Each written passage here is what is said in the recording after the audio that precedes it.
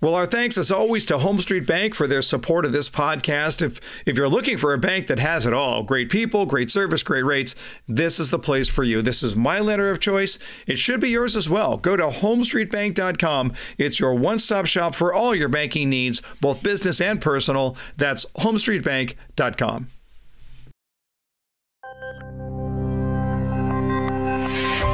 Can an introvert be great in sales? Actually, your introversion might just be your greatest sales advantage. Let's get into that today on The Buyer's Mind. Welcome to The Buyer's Mind, where we take a closer look deep inside your customer's decision-making mechanism to reverse engineer the perfect sales presentation. Now, please welcome your host, Jeff Shore. Well, welcome everyone once again to The Buyer's Mind. I'm your host, Jeff Shore, and we take this opportunity really to look inside our customer's mind and get to know them so well that that sale begins to roll out right in front of us. We really are interested in the way that salespeople sell, but here in The Buyer's Mind, we're far more interested in the way that buyers buy, because when we understand that, then we can reverse engineer the sales presentation to make it easy for them to do so. And I'm going to confess right from the very beginning, I am an introvert. Okay. Now, let me explain and define that just a little bit, because sometimes when I tell people that, it surprises them. They hear me on the podcast, they see me on the stage, and I may not look like an introvert, but in fact, I am. I am an introvert. What does that mean? The difference between an introvert and an extrovert really comes to where they get their energy. Is their energy resource internal or external? So I have a lot of people that I know in my life, people that I love dearly, and they get their energy from the people around them. Introverts tend to get their energy a little bit more internally. So certainly, while I love presenting, I love working with sales professionals and sales managers, by the time I'm done with a speech, boy, I want to hole up. I want to sneak off to a corner somewhere. And that's fine. I don't think there's anything wrong with any of that. In fact, I would suggest that made me a good salesperson, because I carried empathy skills that helped me in my introversion to connect more with customers.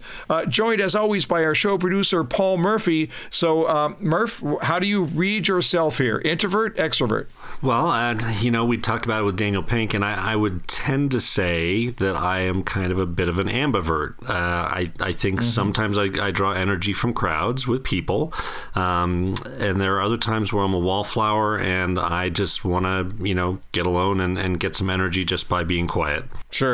Yeah, I think there's a little of that in all of us to some extent. There's no question about it. And we'll try and get into that today with our guest Matthew Pollard to try and get a sense of how that works. But what I want to focus today on, what you need to do as a sales professional, regardless of your personality style, it's going to come down to just one rule, and that is this: don't make it about you. As long as your presentation is about you, either because you're outgoing and gregarious and excited and it's the me show, or you're insecure and closed off because you're worried about how you're going to feel, either way, you're making it about you. So just focus on two things. One, your buyer, always a theme here on The Buyer's Mind, and two, the process. If you're focusing first on your buyer and then on the process to make it easy for them to buy, and you get those things right, everything else falls into place. So let me give you our quote of the day. I'll actually offer you two along these lines, specifically for introverts. If you're an introvert, you're going to love these quotes. The first one is by Ellen Burstyn, and only introverts are going to get this. Here's what she says: "What a lovely surprise to discover how unlonely being alone can be." What a great quote. What a lovely surprise to discover how unlonely being alone can be. And another great quote from Gandhi: "In a gentle way, you can shake the world." And that's really true for introverts. Introverts can shake the world. It just might be in a more gentle way. Now, before we get to our interview, let me give you your sales tip. It ain't about you. Introvert or extrovert, get out of the way. And here's how. When you are talking to a customer, in those first 2 to 5 minutes, just keep this mantra in mind: no solving and no selling. It's only about connecting and understanding. Do not solve and do not sell. All you're trying to do is connect relationally with this customer and understand who they are. If you take the time to do this right, it takes you out of the picture. It's focused specifically and directly on the customer. It's only about understanding. No solving and no selling. Just think about that in your next presentation for the first few minutes. All right. Well, this is going to be fun. I'm really looking forward to talking to our guest, Matthew Pollard. He is the author of The Introvert's Edge. He's known as the rapid growth guy, consultant, speaker, blogger, author, serial entrepreneur, and now he can add to his resume guest on The Buyer's Mind. Please welcome Matthew Pollard. Matthew, how you doing, sir? I'm doing very well, Jeff. Thank you so much for having me on. Let's have some fun. So I want to go all the way back to the beginning of your sales days, because you state that one time you got 92 rejections in one day. Now, maybe that wasn't your sales days. Maybe that was your dating days. I'm not sure. But how does one do that? 92 rejections in one day. You know, it's funny that you say that synergy. I think it feels the same. It does, doesn't it? Yeah. It doesn't matter how it happens. I think Brian Tracy talks about the same thing, that it's like getting spanked as a child. There's nothing worse. So yeah, for me, it was kind of happenstance. I mean, I got into sales because I really took a year off school. I mean, I had a reading speed of a 6th grader in late high school, no idea what I wanted to do with my life, and convinced my family that I was going to do a job for a year. And I didn't take a job in door-to-door sales. I mean, I took a job in real estate, working in the back office doing data entry. About 3 weeks after I'd started, my boss came up to me and said, Matt, I got some bad news. You're out of a job. The company's going broke. And I had to find a job really quickly. And in Australia, we take nearly a month off at Christmas. We go away on the 20th of December and come back on the 15th to 20th of January. So the only job that I could get is commission-only sales. And, you know, there's a saying in sales, in commission-only especially, throw mud against the wall and see what sticks, which sounds like a cool saying until you realize you're the mud. So after, well, it was horrible. So about 5 days after of product training, I get thrown on this road, and I went to walk into a business and realized no one actually taught me how to sell. I had no idea what I was going to say. Right. And, you know, my father broke his back for 80 hours a week trying to support the family. There was no way I was just going to walk away. So I walked into the first door and I got rejected, and, you know, I got told to get a real job, and I got sworn at. And, you know, people can be lovely sometimes, especially around Christmas, when everyone's trying to go away for a month. And yeah, it was 92 doors of rejection before I made my first sale on the 93rd door. And I still remember I made about $70, and I was ecstatic for about 45 seconds until I made that realization, I got to do this again tomorrow and every day for the rest of the week. It was really not okay. Yeah. Right. So how did you get through that? I mean, that's the typical salesperson is not going to be able to face 92 rejections a day. So how did you get through that? Well, for me, it was funny because I had a reading speed of a 6th grader in late high school. There was no way I could pick up one of the common books like a Brian Tracy or a Zig Ziglar and read the book and then apply it. It would have taken me 3 months to read the book, let alone apply the theory. So for me, it was actually around that time that YouTube started to become popular. And you know, surprising to me, and I'm sure a lot of people, there's a lot more there than just cat videos. So for me, I think this happens to a lot of people when their back's against the wall. They have to make decisions they wouldn't normally make. And for me, I had to believe that sales was a process like any other, because if I didn't, then it would have been a really hard year. So I focused on that sales was a system, and every day I focused on a different element of the system, a different element of the process. And day by day, it went down to 72 doors, to 48 doors, to 30 doors, to 12 doors. And, you know, it was fun. About 6 weeks later, my boss pulled me into the office and he goes, Matt, I have to admit, I'm surprised, but I just got back the report, and you're the number one salesperson in a company that just happened to be the largest sales and marketing company in the Southern Hemisphere. So it took 6 weeks.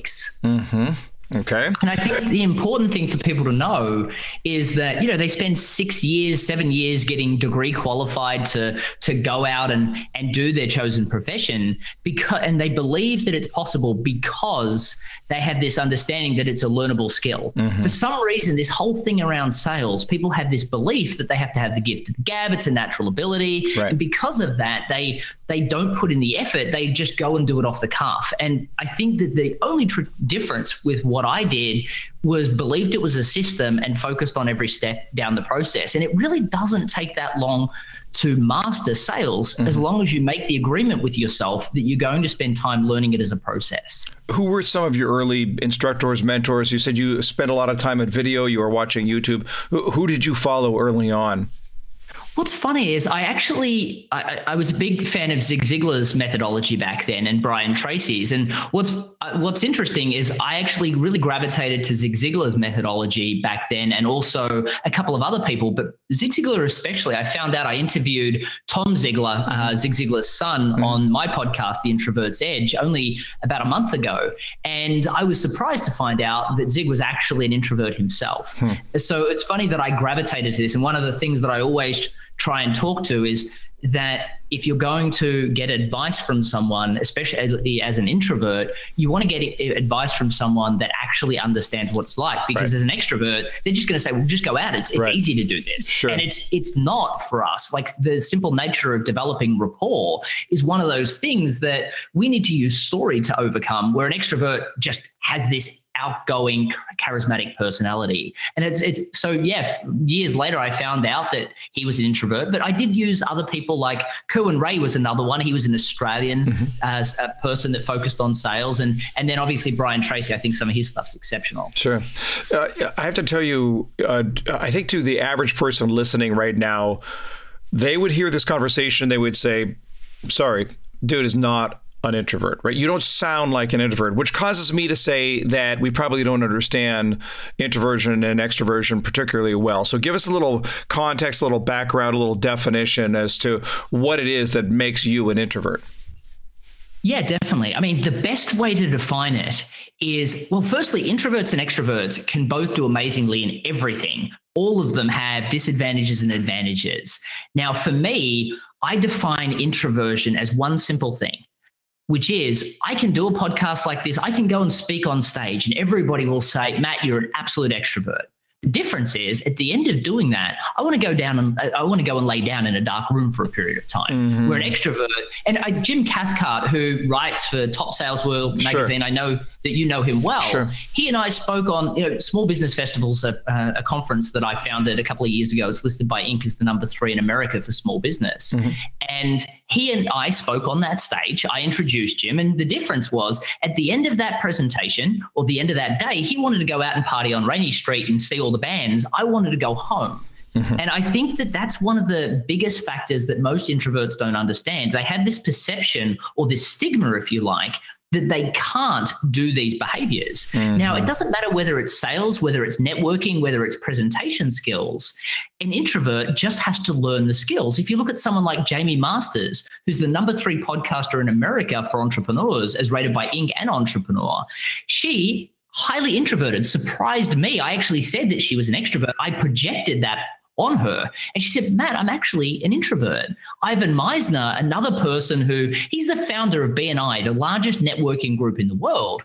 And he found out only a few years ago when he did the test, he's actually an introvert. What he did was gravitate across to a systematic process, which is why he founded BNI, so that there could be a systematic way in which he networked. So what you'll find, the major difference, it has nothing to do with whether you can succeed or fail in presentation skills, in networking, in sales, or parenting, or dating, or whatever. The difference is that while an extrovert has advantages where they can go out and they can just naturally do these things, perhaps they need education on things like active listening and empathy. An introvert, on the other hand, needs a system to get started, but then they have that stuff in spades. Now, for someone like me to do a presentation like this, or to do an interview like this, a lot of the things that I'm talking about are things that I've practiced before. Because if I get on a podcast like this and somebody asks me a question that I'm not expecting, then a lot of times there's a little, I've got to really think about what I'm saying. Now, having done over 100 of these on some of the biggest podcasts in the world, I've practiced what I do completely. So it's very uncommon where a question will come up where I can't synthesize at least a few things that I've already said in the past. But for my first ones, if we go back to those, I'm ums, ahs. In my first podcast, I had to cut all my ums and your nos out. It took me 20 minutes to edit a podcast that took me 10 minutes to record. Why do you think introverts actually can make great salespeople? Because we tend to think of salespeople, and this image in our mind is what we see projected. But again, it doesn't get down. We don't see the energy management or sort of where we get our energy from outside sources or from inside sources. What is the advantage that an introvert has in the sales arena?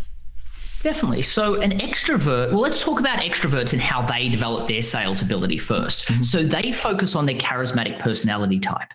So because of that, they have skyrocketing sales. They have a bad phone call with a customer, a fight with a spouse, a parent, a friend, and their sales will plummet, sometimes for days, weeks, or months. On the flip side, an introvert really doesn't do well at sales at the start, but once they've learned a system, they take out the ups and downs out of the process. So the best analogy I can give you is if you look at a handcrafted vehicle, sometimes the car works out really well, other times it doesn't. While Henry Ford created the production line, and every single day it just pumps out vehicles that are within one standard deviation from the norm. They always come out perfect. Mm-hmm. So while an extrovert has an advantage at the start because they rely on their personality, but still has the ups and downs, an introvert removes all the variability because they just focus on a process. Now that process, just like in science, you can experiment with different things and improve that process. But day in, day out, I spoke at Electrolux in Bangkok in front of 150 vice presidents, spent the entire day and the night before hanging out with them and entertaining. And I was exhausted. I got back on a plane. I flew all the way back to Chapel Hill, Austin back then where I used to live. Mm-hmm. And I then did a whole day of sales calls laying in bed with my eyes closed because I was jet lagged and I was exhausted. And my sales didn't really fluctuate that much. An extrovert potentially would have been really struggling that day because it was linked to their charismatic personality. Mm. So that's really the major difference. Once an introvert learns a process, they'll beat an extrovert hands down, not on a daily basis, but over a longer period of time. And an extrovert, if they will learn this process, they would still be able to do extremely well. But an introvert with the process, following the process, will beat the variability of an extrovert every day, every month, mm-hmm. pretty easily. Sure.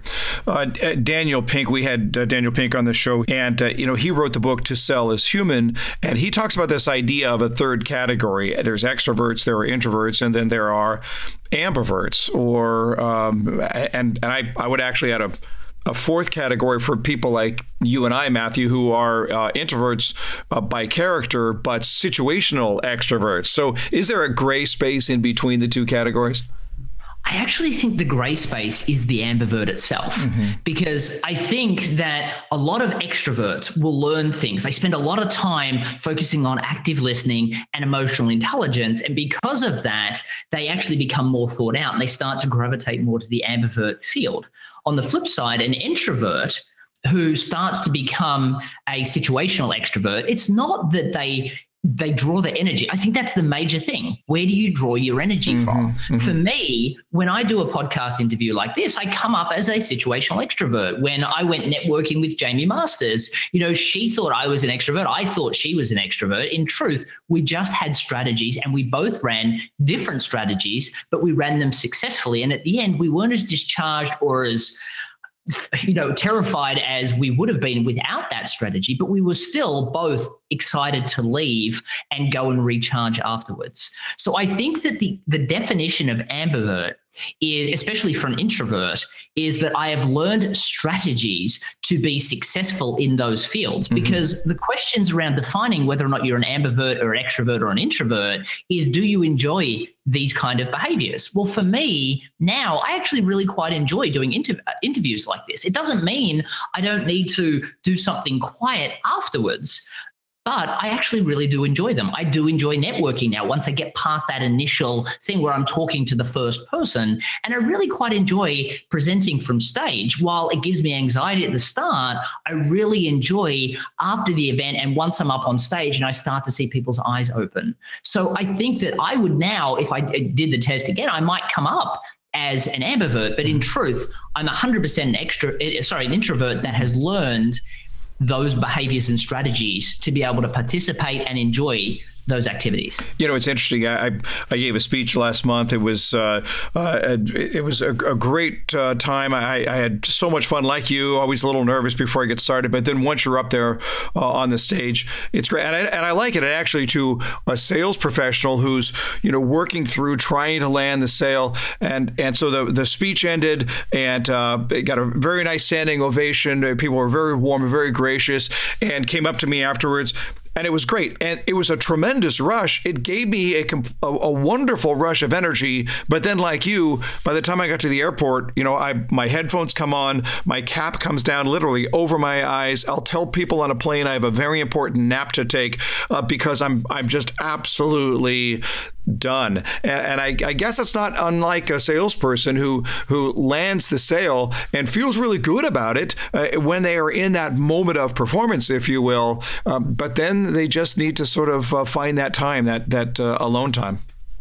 I definitely agree. I mean, having stamina and adrenaline rushes has got nothing to do with whether you're introverted or extroverted. I think that for me, because I'm terrified about speaking on stage a lot of the times, I agree with you. I have this massive adrenaline rush before I go on. And the only thing I have to watch out for is that I have this tendency to speak quicker when I'm nervous. So I have to concentrate on my speech pattern to make sure that I'm not speaking too quickly. But outside that, the adrenaline rush makes me more in the room. Brian Smith, the founder of UGG Boots, the big Australian sheepskin boots company, when he speaks from stage, one of the things that he found is, and I do the exact same thing, which is when I get up on stage, I've learned that if I talk about facts and details, then I start to gloss over them quickly and I speak faster, but also I feel like I'm not making that connection with the audience. But when I share personal stories or stories of my clients, which is exactly what Brian Smith did, and it's funny, he got speech coaching from an extroverted speech coach and found that it didn't stick. But as soon as he gravitated to stories, and as soon as I gravitated to stories, all of a sudden we got told by people that we were really great at speaking and that we were so engaging, and how could we possibly be introverted given the fact that we were able to do that in the room. And but then after the presentation, I just did a presentation at Book People for my big book launch in Austin, and while the whole room was full of people that I absolutely love to hang out with, at the end of that presentation, because there had been so much energy exerted, I went and sat down with a couple of people, but I left, excused myself, and I went to bed about an hour and a half later. Yep, that sounds like me. Do you think that there's a link here between either introversion or extroversion and confidence, or would you say no? The confidence can be there in the same amounts, regardless of whether you're an introvert or an extrovert? Is there any connection here? I actually think that confidence is a huge issue for introverts at the start. However, I see it with extroverts all the time as well. I keep hearing that was a lucky sale, or I got lucky today. The word luck tends to get applied a lot more to extroverted sales. Now, for me, an introvert that has a system, it stops becoming about them. It stops becoming this feeling of, did I perform or did I not perform? It's just, did the process work and did I deliver the process correctly?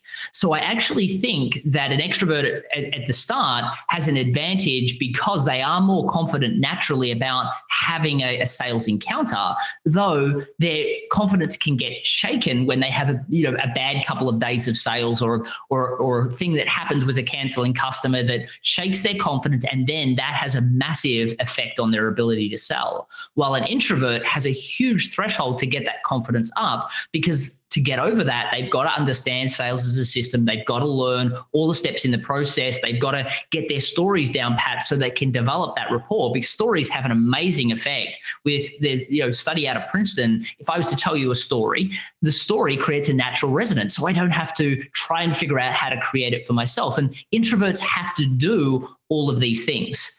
Once they get to the point where they've nailed all of that, then I would say an introvert with a sales process has a much higher level of confidence in the sales process than their extroverted counterparts. Do you think introverts are generally better storytellers than extroverts? I think that the introvert is they have a lot more empathy. And And as a byproduct of that, because they listen better, they know what stories to tell, but also they're not speaking, they will speak a little bit slower, and they'll actually make sure that the story attaches to the specific individual they're speaking to. So I believe that an introvert has a much better ability to deliver a moral of a story than an extrovert does, and make sure that it really resonates with the user, with the listener. And I think, stories, the reason why I really focus on stories, especially for introverts, is, we've all been to those sales presentations where people just tell you all the features of the product. And then common day theory talks about teaching the benefits of the product. But if you tell a story of a person that was just like them, that experienced the product, maybe they had an objection at the start, similar to the person you're speaking to, and then how they still decided to trust you, and now they're so happy to have received this service or product because they've now had this specific benefit. You can disagree with the facts and the details that I've told you, and your logical mind processes that. Your emotional mind actually gets engaged when a story is told. It actually short circuits the logical mind. Mm-hmm. And people retain 22 times more information when embedded into a story as opposed to just facts and detail. So right. If I'm in a sales opportunity and there are 10 other people coming in, I know they're going to be talking in facts and detail. And if I tell my story, I'm going to be at least twice as much of my information is going to be remembered than the other 9 people put together. Mm-hmm. But also it's developed that rapport with the listener. And I know that that person has believed and trusted everything I've said, because you can't disagree with that person's experience while you can disagree with the facts and details. And I think that an introvert armed with that really does kind of have a bit of a superpower in the sales arena, because they deliver those stories so well and come across so trustworthy delivering them. A few years back, I wrote a book on essentially on sales discomfort, on the idea that our desire for comfort really holds us back and prevents us from being as accomplished as we can be. If we could learn how to program our brains to lean into our discomfort, then that's where the real rewards are found. Do you think that introverts have a greater or lesser tendency towards responding to their discomfort than extroverts? So introverts have a habit of being more internalized, or are more internalized than their extroverted counterparts. So I believe that they probably do lean in more to their discomfort. But on the flip side, if you think about it, extroverts just have different discomforts. Mm-hmm. So when you think about the sales scenario, the reason why, and right from a long time ago, when I realized I could be a great introverted salesperson, I started hiring predominantly introverts, because one of the things that I noticed is that sales variability was massive with extroverts, and I'd focus on teaching them the system, but they'd always gravitate back to wanting to introduce their personality and change things, because they were excited about the fact that of their experience in the room and the magic that they could provide, while an introvert would always gravitate to that system so I could deliver predictable results with my team. But the other thing was that introverts would always be great at doing the paperwork, be great at taking notes, and be really great at making sure we delivered exactly what was promised, while an extrovert leans away from that discomfort and that pain because they don't want to be in the office doing paperwork. They want to call the next client. They want to jump to the next deal. So I always found that what they jumped away from was the thing that led to higher cancellations, while an introvert actually loved doing that stuff. So once I got them over the sales process, then they gravitated to doing all of the back end stuff to make sure that that what was promised was delivered really well. So I think we all move away from what makes us uncomfortable. I think that the introverts get a bad rap because they move away from things that create discomfort that are a little bit more noticeable than what the extroverts move away from. Mm-hmm. We're just about out of time. Let me just ask you about Matthew, about your life and about just a little bit of life philosophy here, because you have really become quite the adventurer.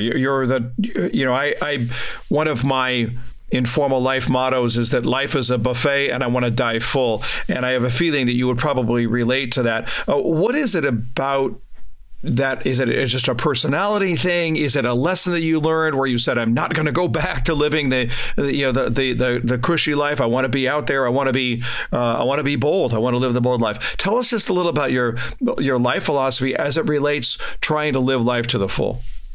Definitely. I think a lot of people, when something gets hard, they just stop. I think because of the upbringing, I kind of have this saying that, the adversities in life seed the success of our futures. And for me, having a reading speed of a 6th grader and the world just not working for me and managing to push through and seeing the benefit of that hard work. And then the same thing happening with sales, where I should have given up probably, I pushed through. And as a byproduct of that, the success that I had by teaching other introverts and the success of my new book really has, really highlighted the fact that putting in hard work absolutely works. Now, for me, you're right. I've kind of gone through the place. I mean, I've been responsible for 5 multi-million-dollar businesses before I turned 30, but then I made the decision to take a year off and to travel. And then I moved to the US and built an online brand, and that's been hugely successful.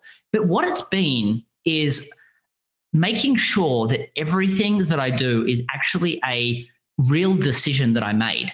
Moving from business to business, it was really in the search of what made me truly happy. The real factor for me is I really like to test my boundaries. I really like to be pushing myself. I have this saying that you decide every moment of every day who you are and what you believe in. You get a second chance every second. Now, that doesn't mean you change your religion every second, but what it does mean is you need to be constantly assessing. I see people, they go 5 years and they're like, oh, I'm not happy. And I haven't been happy for 3 years.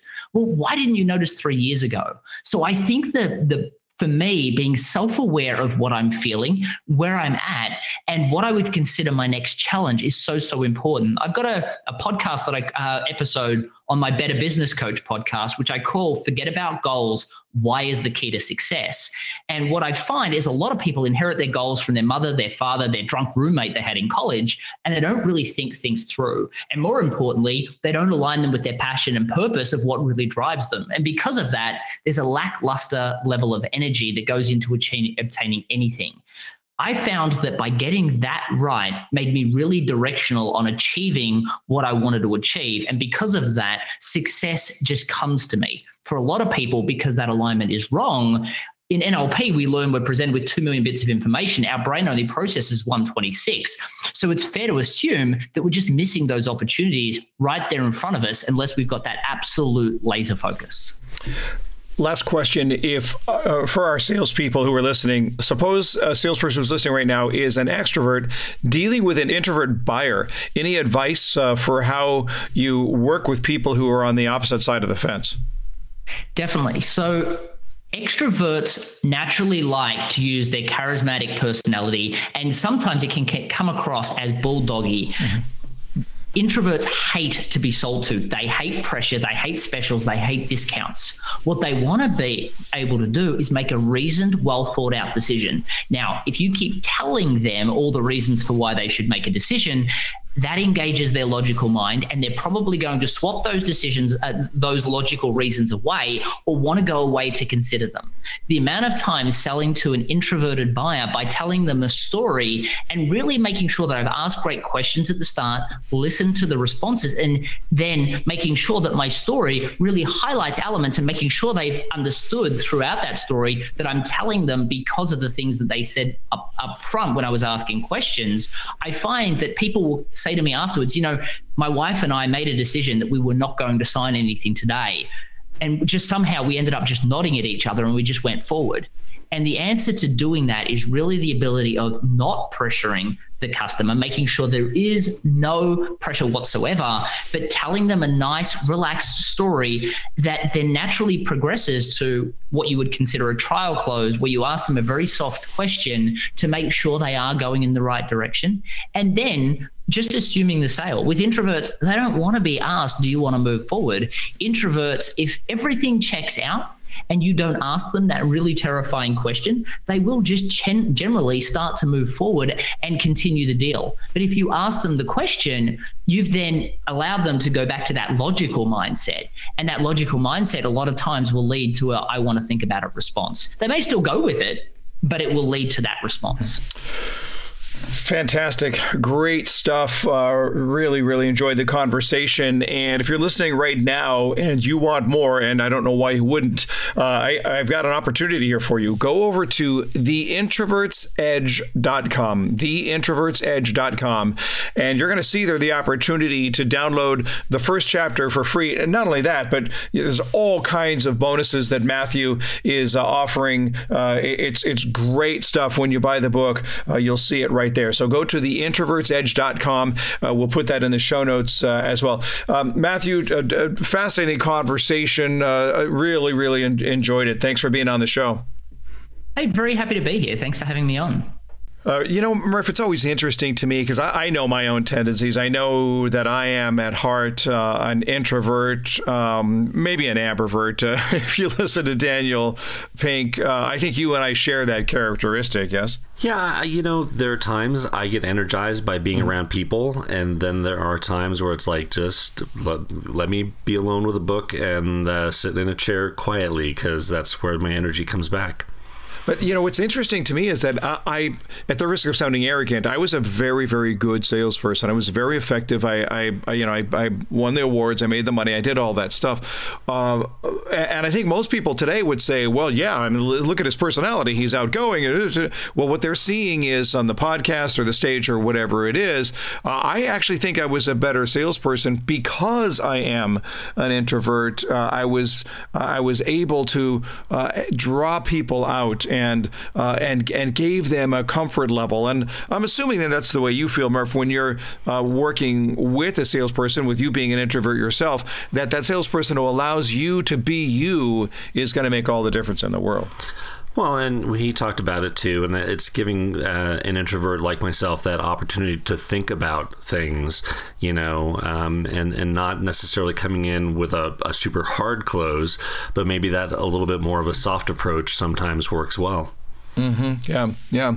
The other thing I love that Matthew brought up repeatedly, and listen, when an expert brings something up repeatedly, you should probably pay attention to it, and was the idea that he kept going back to the idea of, do you have a system? Do you have a process? Do you know it? Have you studied your craft? And I don't care if you're listening right now, if you're an introvert or an extrovert, you have to ask yourself the question, have you studied your craft, and do you continue to study your craft? Because the whole concept of the quote natural born salesperson is something that I flat out reject. You may have things about your personality that make you more equipped to be successful in sales. You might have a healthy dose of achievement drive, very important. You might carry a lot of positive energy, very important.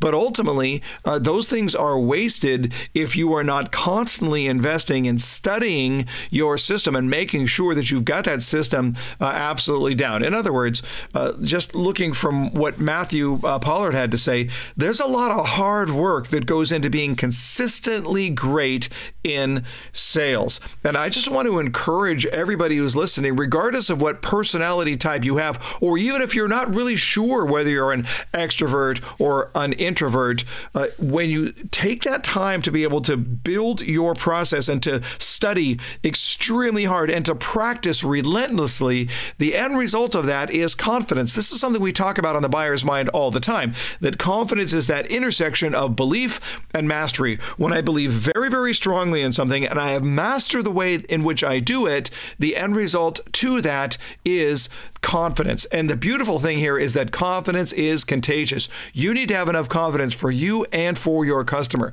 So the moral of the story is, regardless of your personality type, work hard, study hard, really know your craft, and by the time you're done, let that be what carries you through. Now, being an introvert myself, I'm going to go take a nap. Well, there you go. Another episode of The Buyer's Mind. If you're enjoying the podcast, make sure you subscribe to that. Would really appreciate that. Leave a review if you wouldn't mind too. But that's another wrap on our podcast. I hope you enjoyed it. You can find everything you need at jeffshore.com. But until next time, my friends, go out there and change someone's world.